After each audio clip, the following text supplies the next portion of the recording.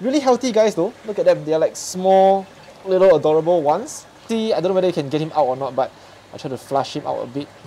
Just look at the colors of these guys.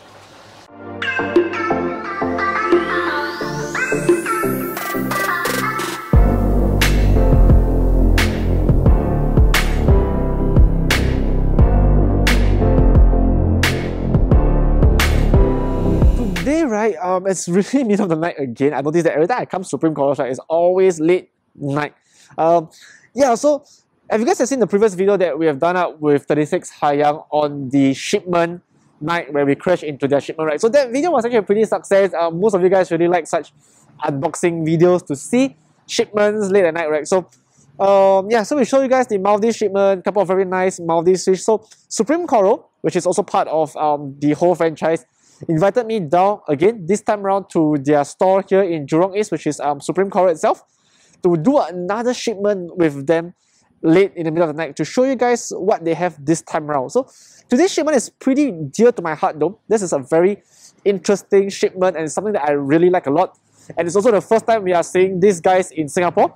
Not a very rare fish, I would say. These guys are pretty common, but due to the ban previously, right, we do see a huge scarce in them, and then the price actually went up. Yes, when I say all this, right, you guys already know what I'm talking about, which is the yellow tang. So they're going to bring in yellow tangs tonight. Not just normal yellow tangs though. These guys are captive bred yellow tangs.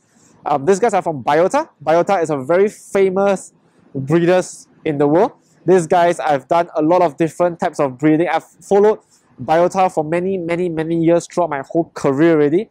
Tom Bowling is a very amazing guy. He has done a lot of talks, a lot of shows in Magna, so forth and so on. A lot of different things. They do famous like for clams and then all the way to the Bobonius antios, one of the most amazing captive bred Bobonius antios that you can find. So there's a lot of captive bred stuff they've done, and they recently also worked with the Hawaii Institute, the first guys to actually breed captive bred yellow tangs, to come together and to do the captive bred yellow tang breeding. So this is the first time we're actually getting them in Singapore, so I'm very excited to see them in first hand. I've seen before the captive bred purple tang by Biota Aquariums. I've never seen before the captive bred yellow tang yet in Singapore. So this is actually the first time I'm actually seeing them. So this is why when they invited me to come down to do the shoot with them tonight, right, I jumped out straight from the house. I think I left house about 9 plus. I came straight down to do the shipment with them. So it's pretty exciting. We are still waiting for the shipment to arrive. And then, yeah, I would love to show you guys through on how are they looking. But with captive bred, we are hoping that these guys they will get very easily used to captive aquarium life. For example, like feeding and acclimatizing, they should be easier. Hopefully, we can get a first-hand look at the captive bred yellow tangs, and then you guys can get one at your home real soon. So I'll just end off the intro here. You'll head back in. I wait for the shipment to arrive, and then after I'll show you the shipment from then on. So let's head in right now. A few moments later. Okay, so we are done with all the acclimation right now. So we actually opened a whole box of the yellow tangs. So actually there's really a lot of yellow tangs though. You can come and see, right? And the good thing about them, right, is they're really healthy. And this is the first time I'm actually seeing captive bred yellow tangs from Biota. Size-wise, really good. Just grab a sample for you guys to see. Really healthy guys though. Look at them. They're like small, little adorable ones. Really healthy. The whole school of them is just pretty amazing though. So they're doing the acclimation right now. Once they finish the acclimation, they'll go there, and then yeah, they should be ready for sale already. But the size of it is really adorable.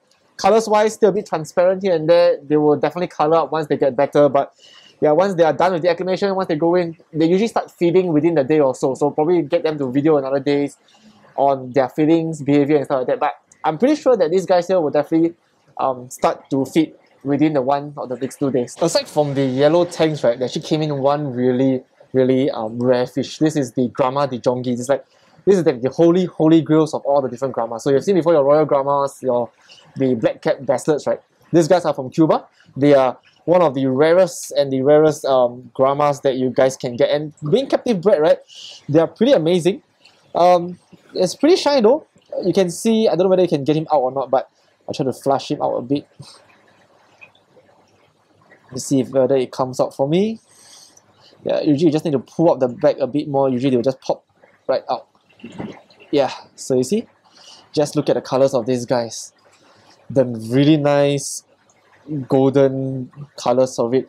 And then the interesting thing about them, right, they have this really nice small purple fins right below there. The little ventral fins is like purplish. And if I'm not wrong, that Biota actually have the white variant as well. It's the same species. It's also a Dijongi, but just that it's like the hybrid variant, where the top part here is actually comes full white. Never really seen it in person too, so probably we can get that for another shipment. Okay, so we are back here at the other store. So as you guys can see, the yellow tanks are in the stores already. Look at them though, like they just arrived from a 2 days freight shipment, which is like freaking crazy. And just look at how stable these guys are. Like this is right after the shipment. Like, this is after acclimation and they start packing fly. I believe if I throw pellets in right now, right, these guys will start taking. Okay, so you guys have seen earlier, right, the holy grails of the holy grails, the Grama Dijongi. So there's one here. This is like the really nice adult large one. Really good. Look at it. It's like after acclimation, right, it's active, it's healthy. I do believe if I throw some food in, this guy will start to eat already. Yeah, you can see that very nice orangey patterns on it, right? Then you see that the small purplish ventral fins below. This is one of a really nice fish. And captive bred. These guys are really amazing though. There's a couple of them here. There's one more here. And then there's a smaller one on this side that I can show you. Still pretty shy, but very good quality fish. They all look very healthy, very alert. And they don't look like there's much of an issue with them. Really good fish though. This is one fish to really go after for if you really want the more expensive, but more higher end Gramas, right? This is one to go for. I think this is like what, 1 day plus after we got the captive bred yellow tank from Biota. It's right in here right now in the Zoa dominated tank. This tank has only been here with no other fish. Okay, like there's 2 other fish inside here, which is the pair of Mandarin gobies. I've specifically made this tank empty because I've been standing by for this captive bred yellow tank for some time so that I can actually do the whole documentation for you guys. So it's actually right behind me right now. I don't know if you guys can see, but what I'm going to do is I'm actually going to change. I'm going to flip the camera over and then I'm going to show you guys from then on how the captive bred yellow tank is looking. So here we have the captive bred yellow tank from Biota. I've got a really nice size one. I believe so. There's among the shipment, there's like a lot of smaller ones, slightly larger ones. Yeah, I actually got one which is the one that I really like a lot, which is this little guy over here. Still a bit shy in this tank though. It arrived in the so this is not the coffee tank. This is the Zoa dominated tank. It arrived, I think, last night about 2 to 3 a.m. and then this morning I actually check it out. It's doing really well this morning. I give it a shot in feeding it. Like the Biota recommended to actually give it pellets or even the hickory frozen food. So I actually do a blend of the hickory brine shrimp and the mysis. It went immediately though, it went straight for the food. So eating wise, it's pretty active. And aside from that, I do give him pellets as well. Yeah, so what do I give for pellets, right? I do give the TDO Chroma Boost. This is the small size one. They do have an XS as well, but then to me I find that the small size one is pretty sufficient for most of the smaller fishes. I only do feed TDS for all my tanks here. I do love TDO pellets from Reef Nutrition. Yeah, this is a really good brand though. If there's one thing that I recommend so far, all of my fishes here, all of my tanks here are feeding on TDO. So I did drop a few TDO in as well, and the yellow tank here actually went straight for it. So kind of amazing though, like how well it actually acclimatized to the environment because it's captive bred, right? It's been under human care for its whole life, so shouldn't be an issue with it. It's doing really well. So I'm just going to give you guys a progress update on how it looks like. Condition wise, why should you guys go for captive bred? Couple of reasons. Firstly, because these guys they're usually free from all the pathogens or the white spots and stuff because these guys are bred in-house. So there isn't really much a chance where you get a lot of parasitic stuff that will go onto them. That's first thing. Secondly, because they have been raised since young, they have been born and raised in captivity. These guys they acclimate pretty well to home aquariums. So chance of survival is pretty much a lot higher, and they readily eat compared to wild animals, right? These guys here take every single thing. So like the yellow tank that arrived last night, right? These guys took the hickory brine shrimp, the mysis shrimp, the TDO pellets that I am giving here. TDO, if you want to sponsor me, right, please do. You have my Instagram page, please do look for me. Yeah, so aside from that, yeah, pellets, frozen food, everything it takes. So I'm very amazed by how the yellow tank will be. I will give you guys an update a bit more a couple of weeks later how the yellow tank is doing. What can we see? Is there any difference between the captive bred and wild bred? And also probably I will do a comparison between the yellow tank as well as the yellow scopas in here. Yes, remember I have a yellow scopas right somewhere in here right now. So yeah, so I think that's the update that I'm going to give you guys for the time being. Okay, so I believe this is the end for this week's video. Really big thanks to everybody for inviting us down to do the shoot. The unboxing part, big thanks to Suprem5 Corals for actually giving me a call to call me to come down middle of the night just to do the unboxing with them on the captive bred yellow tanks. To be able to see them in her squad. I've never seen this many yellow tanks. Okay, I do see this many yellow tanks before, but I've never actually seen so many captive bred yellow tanks all in one bucket. There's like hundreds of them when they first arrive, all in one pail that you guys see here. So it's pretty insane though to actually see that, to see the first time ever, the captive bred royal, sorry, not the royal, but the Grama dijongi. One fish that is really dear to my heart too, which is the dijongi.